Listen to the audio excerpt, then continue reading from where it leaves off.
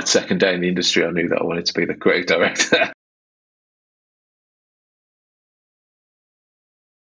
I think it was something I always knew I wanted to do, and I kind of cockily, quite a cocky way, said in the past that my second day in the industry, I knew that I wanted to be the creative director.